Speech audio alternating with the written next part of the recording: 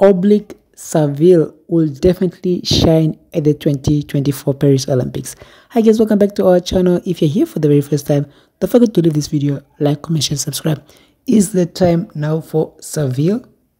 For some time now, Jamaica's Olympic 100 participant Oblique Seville has asked for patience. For some time, Oblique Seville has asked for patience from the Jamaican fan base, believing that his talent will eventually bear fruit. Speaking after finishing his training session yesterday, he prepared for competition at his second Olympic game. Seville said he believes that his time this year and he hopes to land on the podium after the men's 100 meters final in Paris.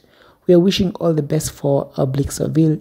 He's asked for patience from the Jamaican fan base, but he believes that this is going to be one of his best Olympics ever. This is his second Olympics that he's taking part in. Yeah, we are hoping all the best for Jamaica's Oblique Seville.